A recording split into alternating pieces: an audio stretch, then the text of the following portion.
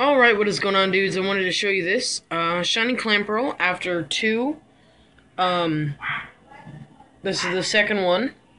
I failed 3 times before, and then I have a Clauncher in my PC.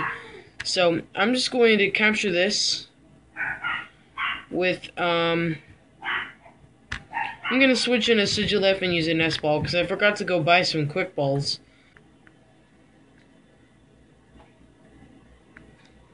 Because, I mean, I'm pretty sure this should catch it just because it's, the level difference is so great. That would only make sense, wouldn't it? There we go, we caught a shiny Clamperl. And there she blows.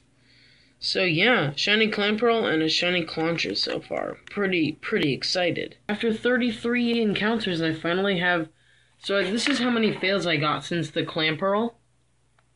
That's how many fails, and then Goldeen after 33 encounters. So I'm like, oh my gosh. Very happy. Alright, let's go with the Quick Ball here.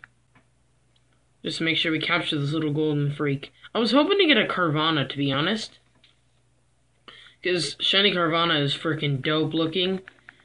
And Sharpedo is amazing. So, but anyways, I will definitely take it, because it's a shiny, nonetheless. Cool, so we have shiny Goldeen, shiny Clamperl, and shiny Clauncher. Awesome. Wow, that's very cool. So, hope you guys enjoyed all this shiny stuff, and yeah.